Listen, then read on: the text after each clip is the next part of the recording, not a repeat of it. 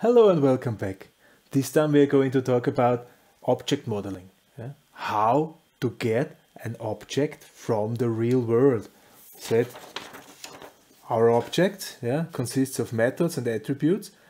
We have to define them somehow.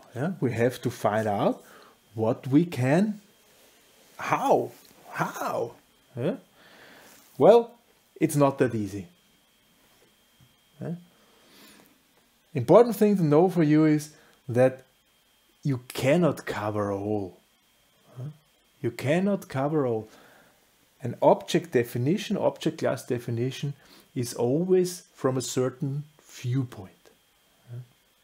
You cannot cover all attributes or all things which an object might be, because it simply depends on the application.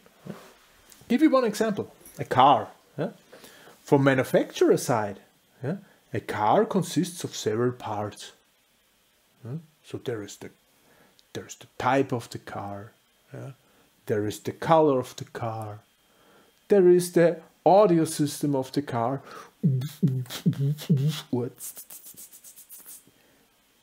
There are the tires of the car, 15 inch, 17 inch, 18 inch rims.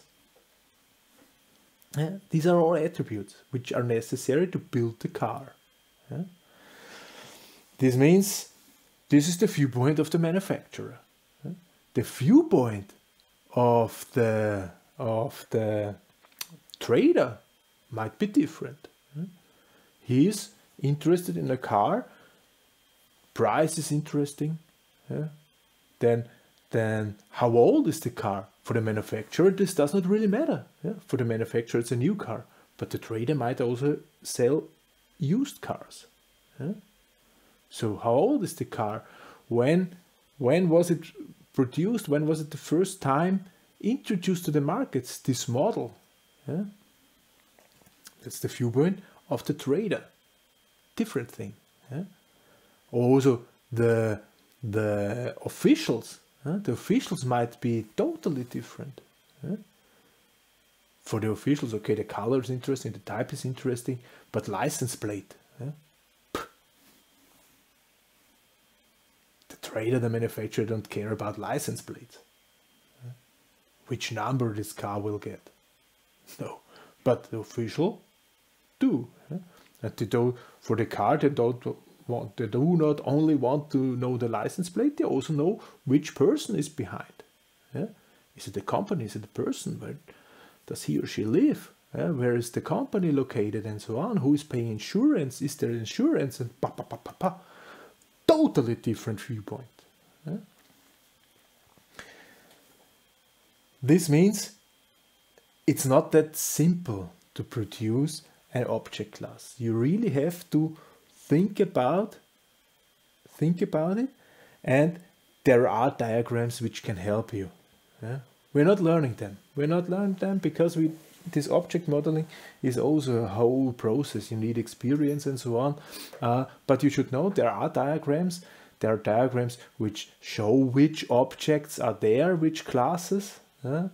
They show maybe how many classes are there, how they are interacting. Like I said, the object car consists of several parts. There's an engine, an object engine. This object engine is consisting of cylinders and crankshafts, and so on. There is a whole map of objects which are interacting. That's a diagram, object diagram. You can see the methods which can be used by the object and so on. You can think about that. That's not just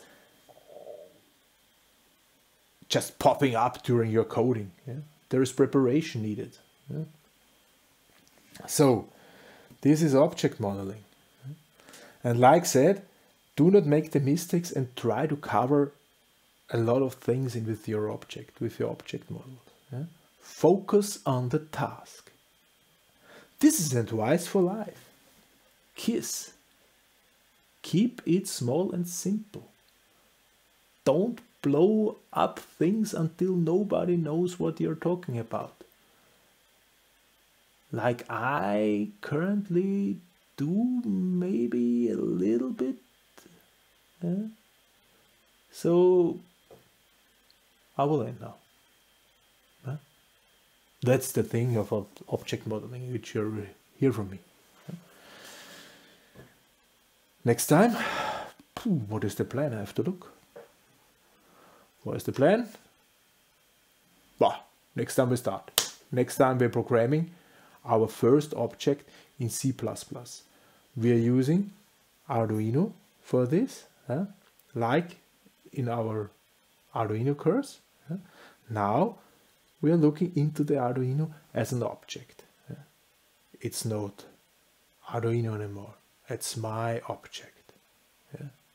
And we want to kiss it, keep it simple, small.